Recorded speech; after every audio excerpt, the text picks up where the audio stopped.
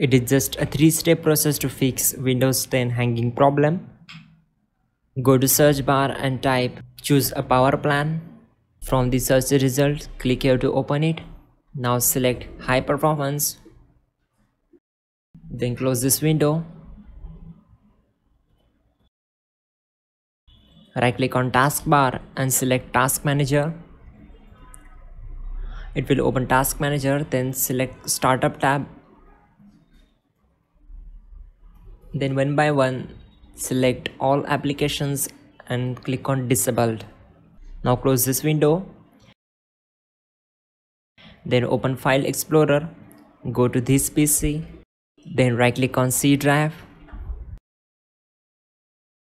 On this window you have to click on disk cleanup.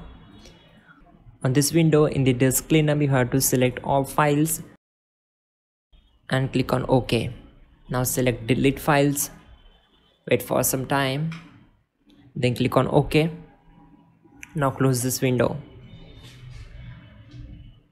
Again go to search bar and type run. Click here to open it, and in the search bar type %temp%.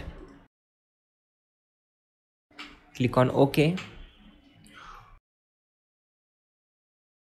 In this folder select all files, right click on it and select delete.